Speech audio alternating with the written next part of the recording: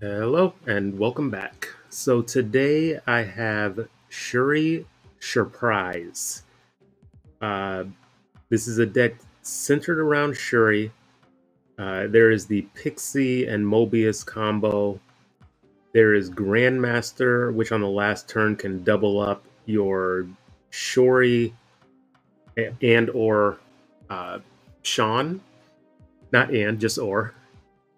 Uh, there's Ravona to discount Grandmaster, Pixie, and Taskmaster, and Shuri.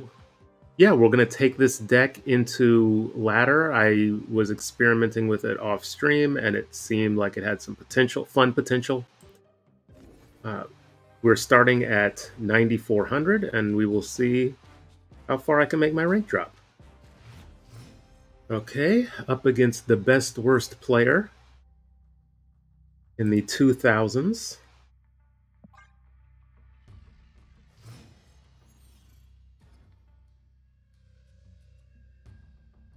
I could really use armor. Pixie. Let's see. Do I want to play Pixie? Why not? It's a fun deck. Let's go the Pixie route. Oh, they're giving us a vision. Okay. So I already have Shuri and Vision in hand.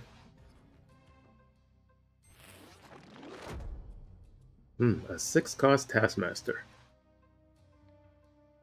So I think I just play Hulkbuster onto Krakoa, and then I will play Shuri Vision.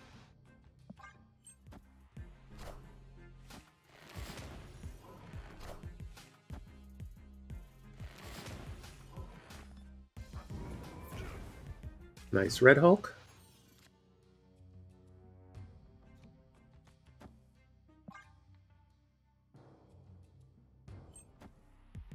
And then see if we draw into Taskmaster.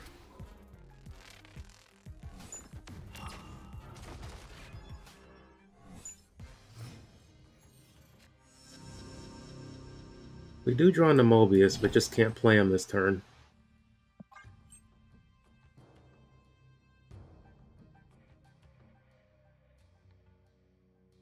Daredevil makes me think Professor X.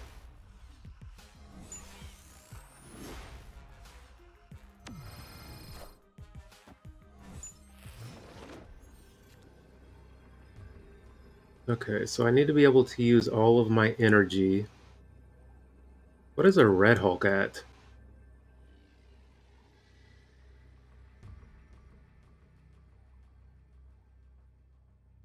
I forget what the Red Hulk's at. 15? 15 is 34. This is 33. This is 35.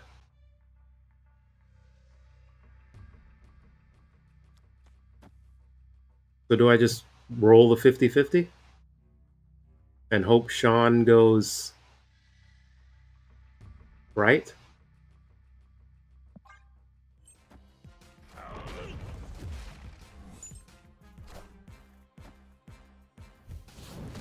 $50-50? Oh, nice. Just like I planned. Victory. All right, good win. You always take 50-50s. If it is a legitimate 50-50, and it was here, Sean only has 2 places to go. It's a 50-50 chance. Their Hulk only had 1 place to go. So because their Hulk had 1 place to go, now it is a legitimate 50-50. If their Hulk could have bounced mid instead with the armor, it's less than a 50%, and I need to leave. But because I know their Red Hulk can only go in the right lane, my Sean has a choice of 2. So I just flip the coin and stay in on all 50-50s. And you come out ahead because if you stay in for every 50-50, that is a true 50-50. That's important. You have to recognize when it is a true 50-50. If you stay in on those games, you will come out ahead because people will retreat just naturally. If you hit intern, you're going to have a number of people that retreat, and then those are wins, and then you'll be 50-50 on the rest. So ultimately, you end up coming out ahead.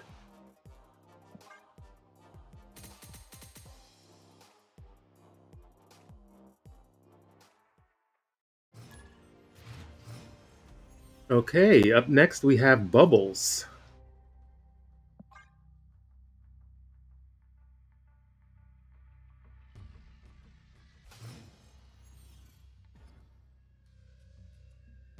Oh, Camartage with Shuri. And I have Kitty. Okay, we are taking the Shuri Kitty line.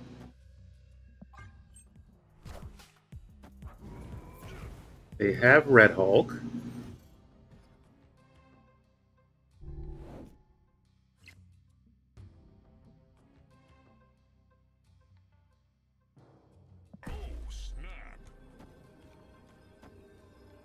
Play this here.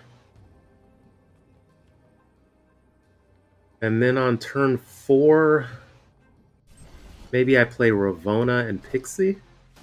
I want to try to manage their Red Hulk power this game. Oh, against the Hela deck. Okay.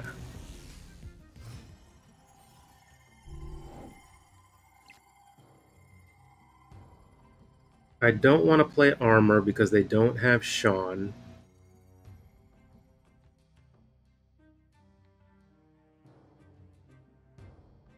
Do I let the Red Hulk pump one more time? Play Ravonna here. And do I get another Kitty? I think I take another Kitty. Oh, after turn 4. Well, it could... It could be destroyed. I think we're okay with that.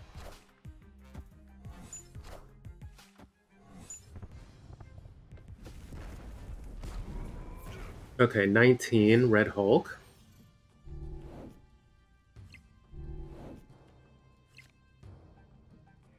Now what am I gonna do?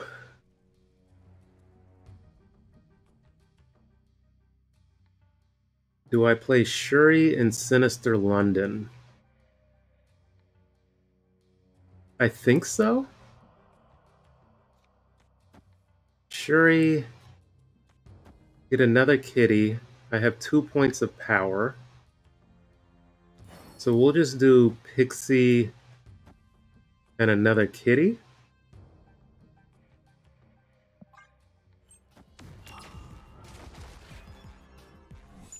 And of course, I need to be aware of Hela.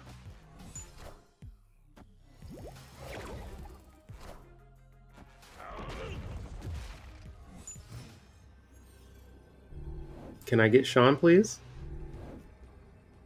Pretty, please? Okay. No Sean. He wanted to be in the bottom 3.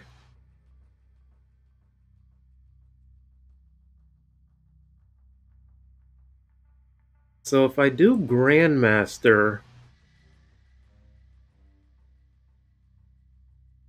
into Kitty,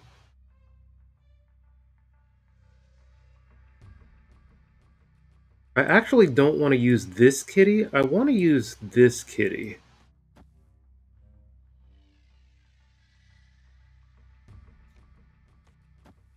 And then stack power here.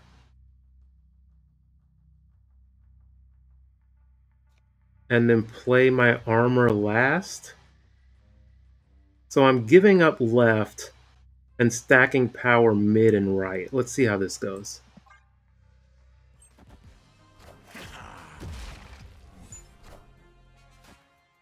Oh, not my Shuri. How did you do that? With style, Petit. With style.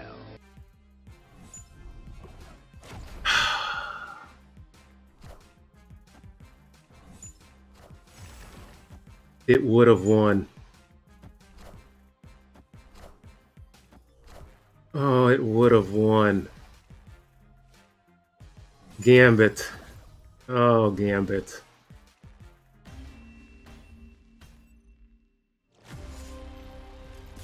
Dirty Gambit.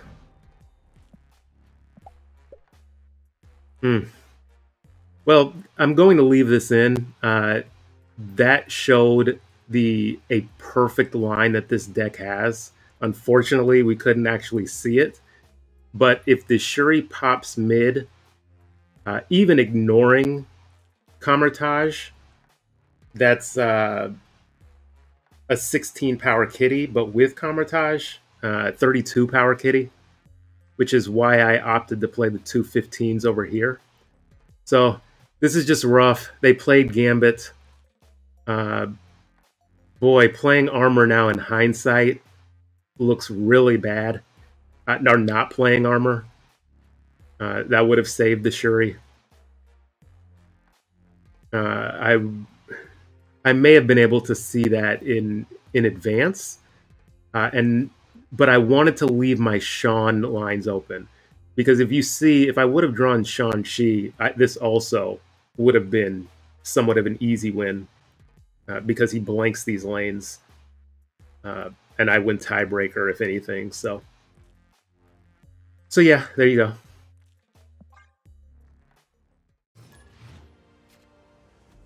Okay, up next we have Ish Me. We are not going to get the Castle Blackstone bonus.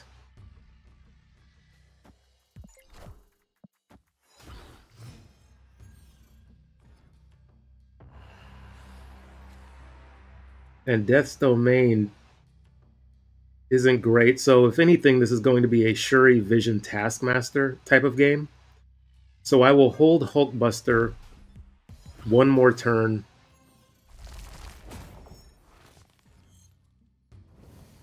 Because I have nothing to do. And I still really have nothing to do. If they snap, I'm retreating. I don't like playing into Hotel Inferno and thinning people's decks. So I normally avoid this location on the turn it becomes active.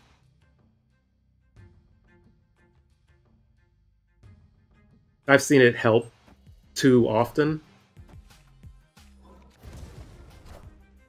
Yeah, like I have no use for Cosmo. The rest of the game, I have no use for Cosmo. I wouldn't be able to play him.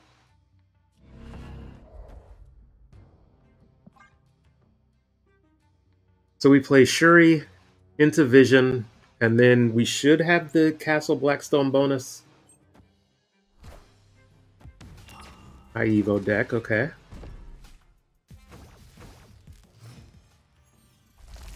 And really it just comes down to, do we draw into Taskmaster? And then maybe do I go... Oh, boy. I said I wouldn't play Armor. Armor actually... well, he would have been good. Or she would have been good. Armor into Death's Domain, but that's gone. Okay, I get my bonus. So She-Hulk is free if I skip this turn. And I'm going to skip this turn because I want a free She-Hulk. And I don't want to give them a Castle Blackstone bonus. I am afraid to snap. Hopefully they play one of their big cards not under Cosmo. Oh, I should have moved Vision. Okay. So, they let their Sunspot soak very high. What's the play here? I don't need to avoid the Cosmo lane.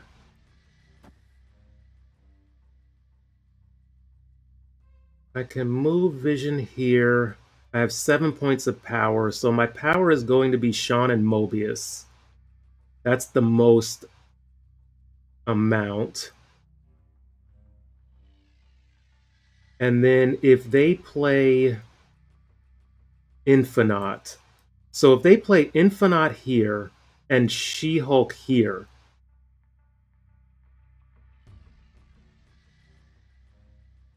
Or they could play Infinite here and She-Hulk here. But I have a movable vision. So this would be a tie.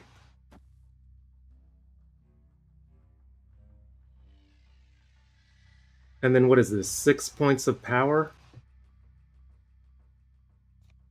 Oh, this is just a lot is up in the air.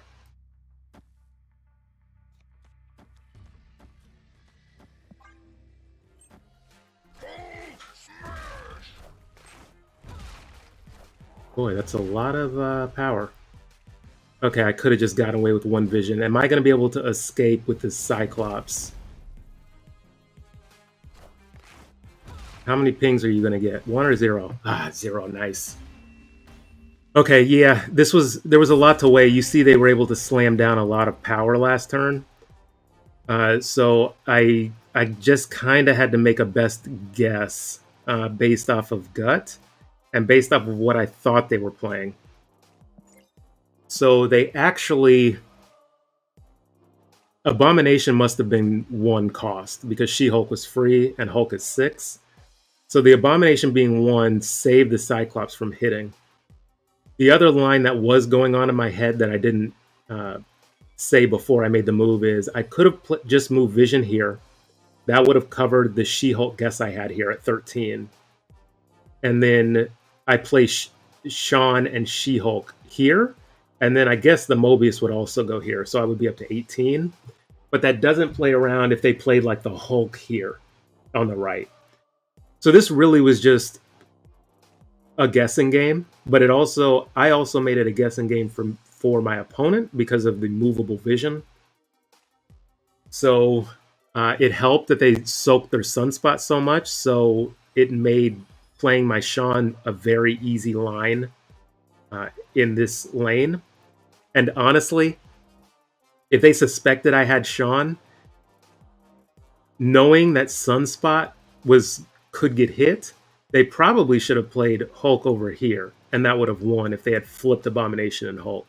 So there are some better ways they probably could have played this.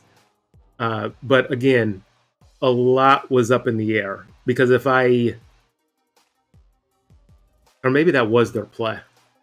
But also, it's hard to run through all of those permutations in the time limit we have, especially in these late rounds. So, another good win.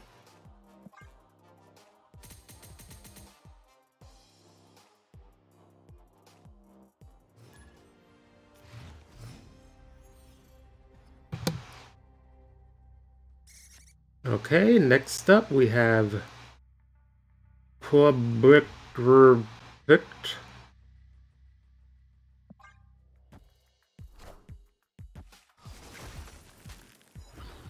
That's not a great hit for me.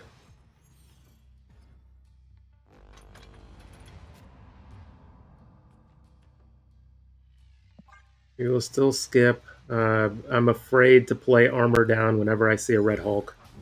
I want the Sean option.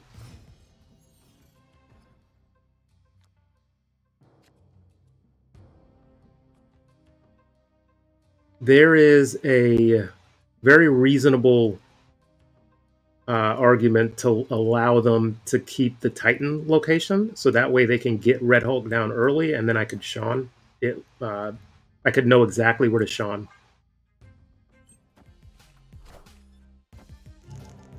If this doesn't pull Sean. Nice. Gladiator will not destroy my new squirrel.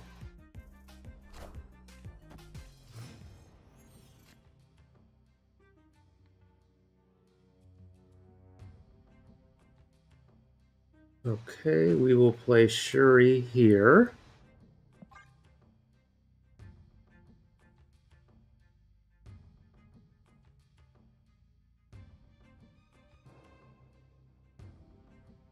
Or do I play her mid for Vibranium? I want to play her mid for Vibranium. I have the cards that I need.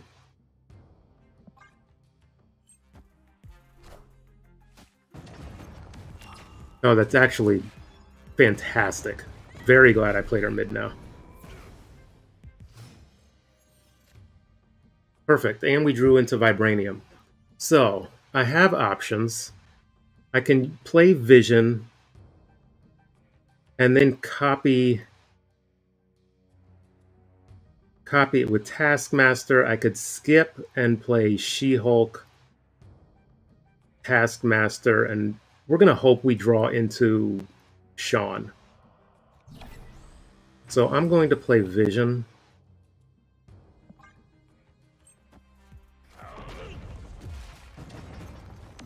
Okay.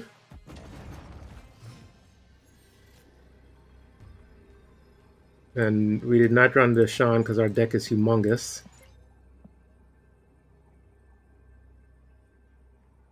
So we will go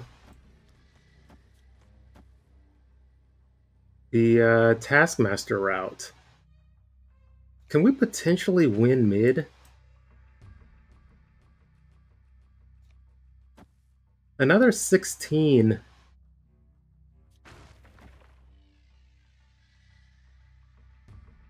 Is 33?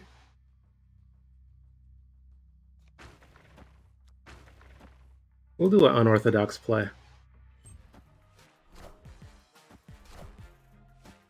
Nice. They were thinking that I'd stay away from the Red Hulk lane, especially that I can move Vision. Victory.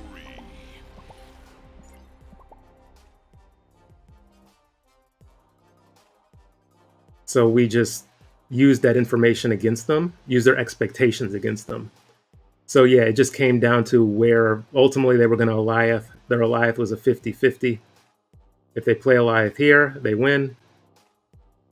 If they play Alioth mid, they win. So it really was just expectations. And thankfully we were able to pull it out.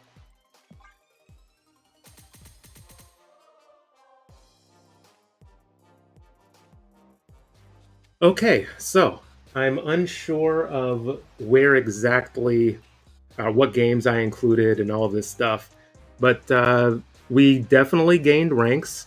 I will have my editor, me, put the rank that we started at and the rank that we finished. I'm pretty sure we gained a decent amount of ranks with this deck, so it wasn't a complete loss. There were definitely plenty of losses in here. Again, it's more of a fun deck, but clearly the proof is here. You can use this deck to climb, and some of the lines are very interesting and really keep you engaged, and some of them are really boring. The Shuri Vision Taskmaster line. So this is the deck again, and I encourage you to give it a try yourself if you have these cards. Again, Pixie and Mobius are not required. Grandmaster has some pretty cool lines that you got to see. But otherwise, take care.